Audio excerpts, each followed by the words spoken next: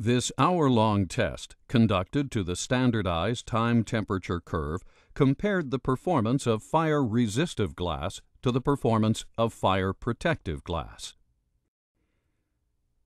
The aim was to obtain information and evaluate the effects of radiant heat on human occupants and combustible objects.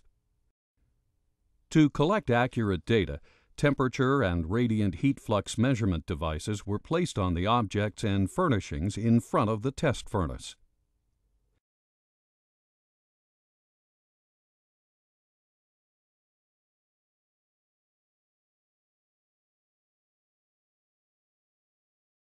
This test took place in the IFT&S Limited Laboratory in Bern, Switzerland, under the supervision of International Fire Consultants Limited, a leading fire safety consulting firm with expertise in the field of fire-rated glazing.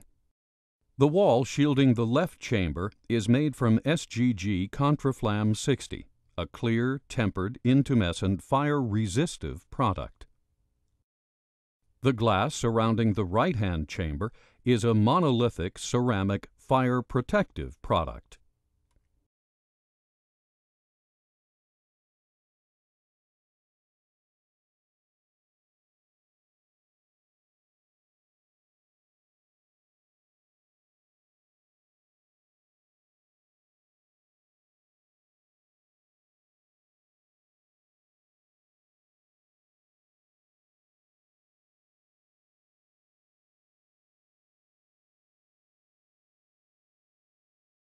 The radio in the right-hand ceramic chamber at 10 minutes into the test.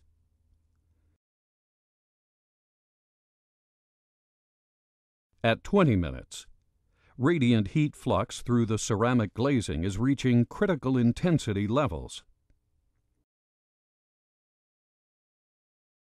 At 27 minutes, radiant heat flux has caused non-piloted or auto ignition in the right-hand chamber.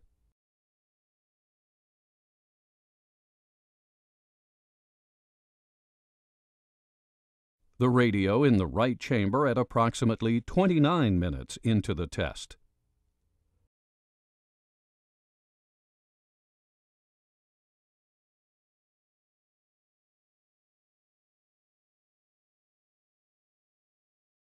The radio in the right chamber at approximately 38 minutes into the test.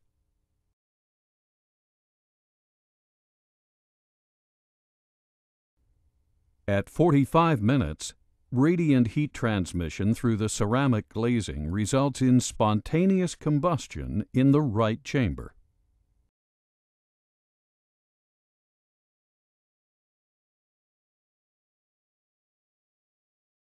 As the test concludes, the fire-resistive chamber remains basically intact.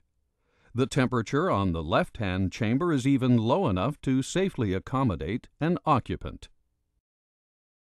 Take a look at the various items within the test chamber.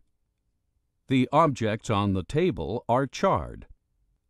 The shelf and its items are completely gone. The wood cribs have burned away. Comparison of key measurements.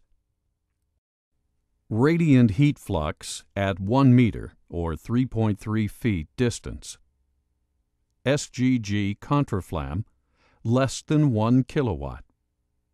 Glass ceramic, 28 kilowatts.